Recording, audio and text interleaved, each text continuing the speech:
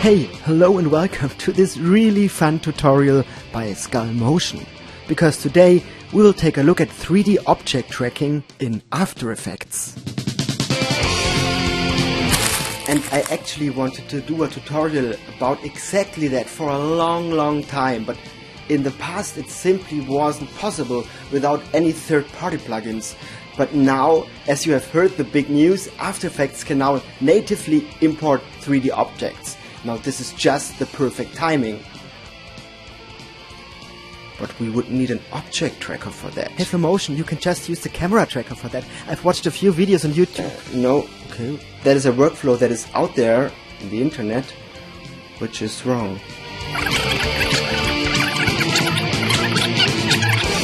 Well, I don't even want to think about this. It's just wrong. So today, let's get a little bit more professional. Hey, and I will also announce the winners of Pastiche from the last video at the end of this video. So stick around for that. We are doing two things today. First, we will create an object track within After Effects. And second, we import a 3D object into After Effects and light it up and animate it. All of this within After Effects. And all of this without the camera tracker. So quick tip. A camera tracker is called camera tracker because it tracks a camera. But wait, there is no object tracker in After Effects. Almost true. Because there is a free plugin that does exactly that, the GeoTracker from KeenTools. And that can easily be your new best friend within After Effects. So let's fire up After Effects, and I have my clip already within the timeline. I can directly apply the effect to it and it automatically starts analyzing. Great. Hey, and this is just that the actual track later on will go super fast. Okay, how do we do that?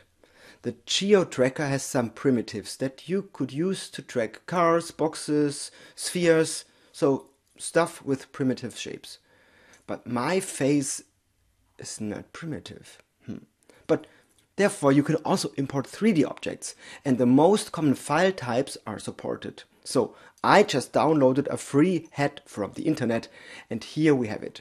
So let's place it on my face, and I can just grab it, which will create pins, and with those I can align them as good as possible. Now let's open up the toolbar, which is the actual tracker. So simply track forward, and whenever you see that it is off, you can adjust it. But it has already created keyframes until the point where it is off. No worries.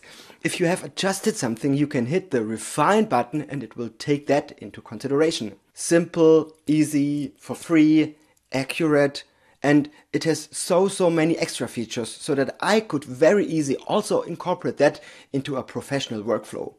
And all of you who are watching and do this professionally for a living will know what it means to have a dedicated camera settings tab within your tracker. Oh, and did I actually mention that I'm not sponsored or anything by KeenTools? It's free, I tried it out. After Effects now offers 3D, that's it. Okay, our track and my monologue is done. So what's next? We simply go to the Export tab and create a 3D null. And this now has all the rotation, scale and position data from the head. And another great thing about this, all of this is linked to the effect. So when I change something there, the null object adopts that automatically. Now let's import our 3D object. Oh, and I'm using a GLB file as I found they work best at the moment in After Effects as they bring in the texture automatically. And to make it even more advanced, I'm importing the jaw separately from the skull. And you see that we are now completely in real 3D space and both of those assets interact. All there is to do now is to parent them to the null object and quickly position them in the right place. And voila, the base of this effect is done. Looking pretty cool. The tutorial could be over. And all of you not advanced users and subscribers out there, I can say thanks for watching, see you next time. Hey, and for all the others, here's the encore. While filming, I also created a clean plate by simply leaving the frame at the end of the recording. So I can bring that between the skull and the footage. Next, let's get rid of my skin. And we can do that with a simple color key. One for the orange side and one for the blue. And we could also animate this in and out. So almost there. Just two more things. Setting up lights and animating the 3D object. So let's do that first. And I want to automatically animate the jaw going up and down while I am speaking. Yes, we need to keyframe the rotation, but this is really a lot to do. And as we are professionally lazy, or lazy professionals, we can use a trick for that. I have the text that I want to speak pre-recorded and bring it into the timeline. And now I can click on the layer, go to Keyframe Assistant and to convert audio to keyframes.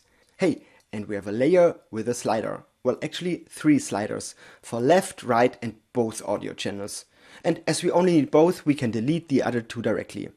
Now when we open up the graph editor, you see we have a slider with high values whenever the audio is louder. Hey, hello and welcome to this really fun tutorial by SkullMotion. Perfect. Let's just alt-click on the rotation stopwatch and with the pick whip connect it to the slider. And when we play this back, the mouth now animates to the spoken words. Absolutely amazing.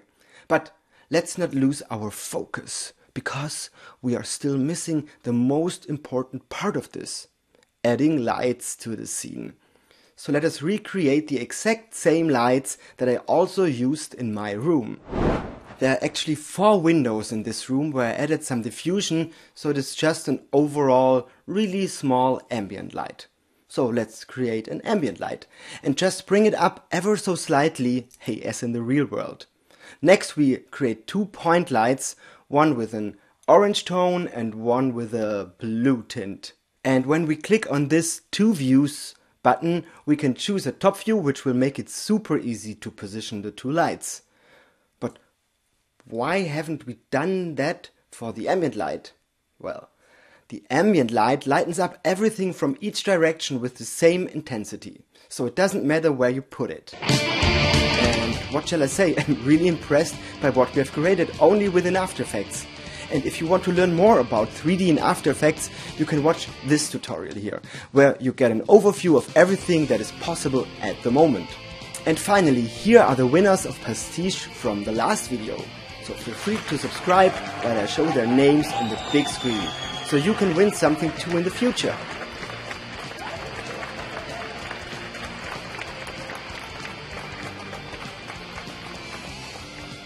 Okay, but for now, I wish you a lot of fun with camera object tracking in After Effects.